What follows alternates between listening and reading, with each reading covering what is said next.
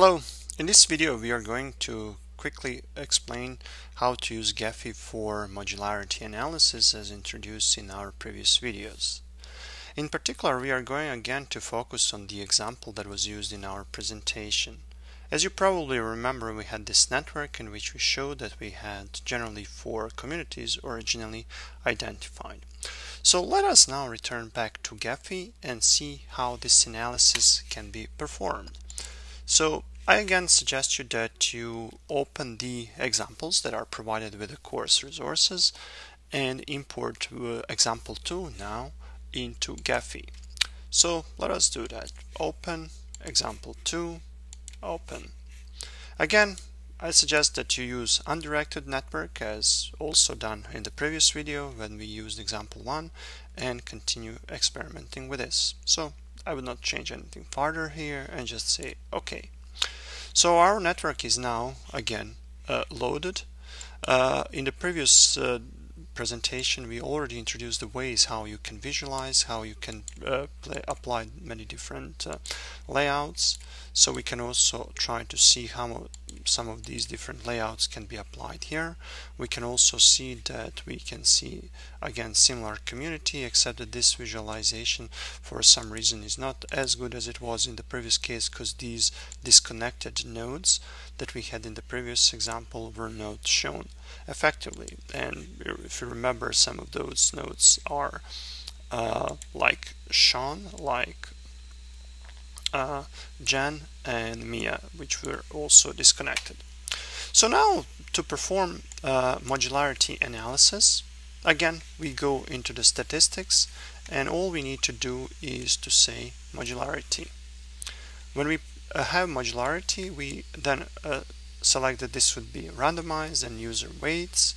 And then the question is, well, how we get the lower number of communities. In general, for this example and many other examples that you will see throughout the study, this parameter setting in many cases is really an art rather than there is something fixed.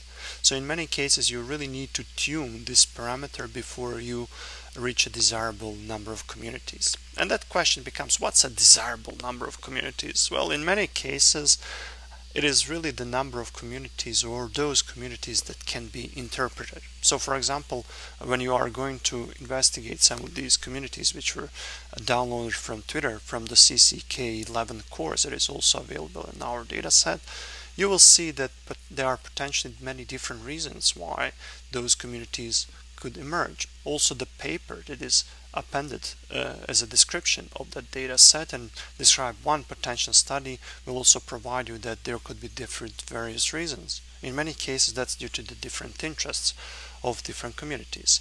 So as I said, that basically means that this resolution factor is in many cases something that you need to experiment with until the point that you reach something that is desirable.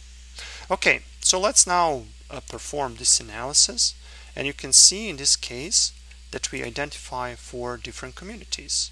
I think that's the exact same type of, or the number of communities we identified in our presentation.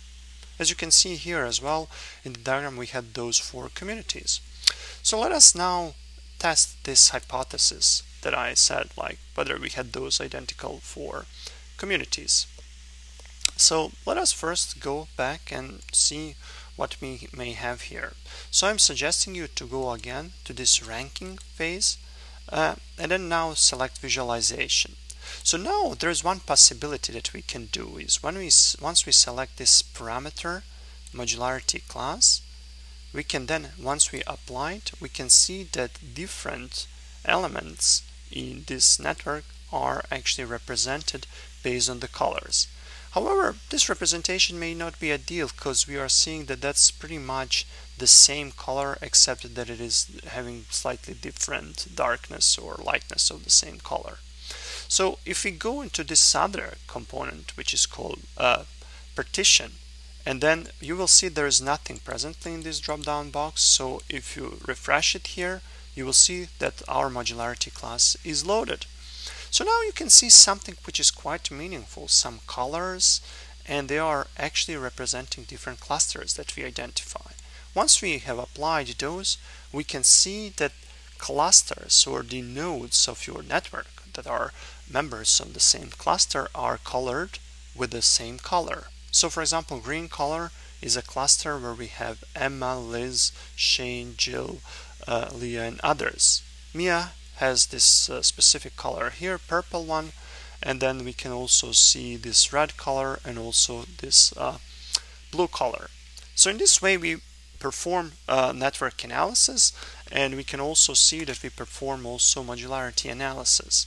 For this modularity analysis, as well as we did last time, we can also select in the laboratory, and then we can go into the data laboratory and see this node which was selected, and we can then again easier figure out which nodes are belonging to a particular module or which nodes are belonging to particular cluster or community that is of our interest. However, as you remember as well, that there are some disconnected nodes, and given the small number of nodes in this whole example, we can also see that it doesn't make sense really to have Mia just as a separate community.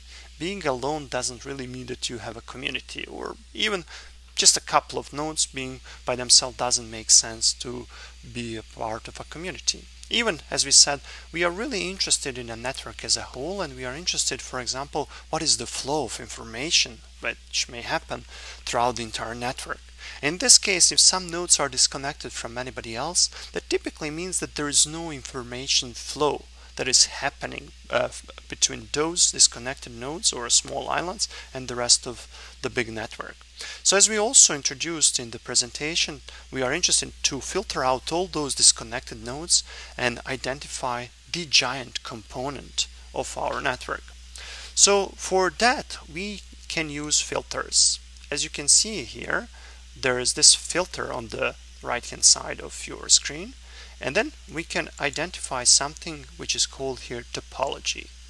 So when we identify topology, we can see that one of these topology filters is called giant component.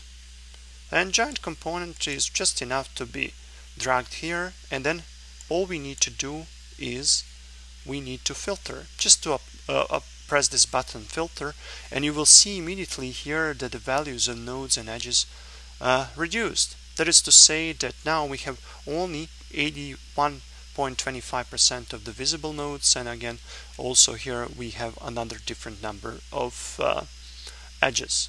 Once that is finished, we are again returning back to the statistics, and now we are again performing modularity analysis to see what results we are going to get. As you can see here in this report, we immediately see that we got two communities, and we again can reflect, well, those are communities exactly like we had before in our presentation, as we could also see in our video that I introduced just before these videos about Gephi. So let us now see again what is shown here. We can again see that they are colored. Of course, in some cases you may want to just simply refresh this and again select the communities and reapply. Obviously, if you are interested in different types of colors, you can then open and select potentially some other color that can represent some of these communities that you are interested in. In this case, we have a relatively small example and a very small network. So in this case, representation visualization is not difficult and doesn't require much time or different coloring effort. However, once you start working on the assignment that is provided in the data sets that are offered in our course resources, you will see that there are some much bigger networks, like the network about the CCK MOOC that was offered a long time ago and the Twitter data that we collected from it. Once you import that network, you will see that there are many more nodes. I think close to 1,000 of nodes that are available there. And once you start performing modularity analysis, first of all, you will find quite handy to perform this giant component filter, and secondly, you can also find quite handy to perform these other types of analysis or modularity analysis, and especially these types of visualization, so that you can see what are those different types of communities. With this, we finished the brief introduction of Gephi. In addition to this presentation of Gephi that I just introduced here, I encourage you to have a look at additional video resources that are recommended about Gephi that other researchers and individuals on YouTube posted. I think they also offer many interesting insights. And in addition to that, I would now encourage you to perform by yourself these exercises and these hands-on activities about the examples that we had in our videos, and then move on to the bigger example that we had to perform modularity analysis on the CCK dataset. But you may also be interested to perform similar types of analysis on your Twitter and your Facebook networks. So I look forward to learning about your experience and seeing some of your activities on the social media and edX discussion forum. Thanks much for your attention.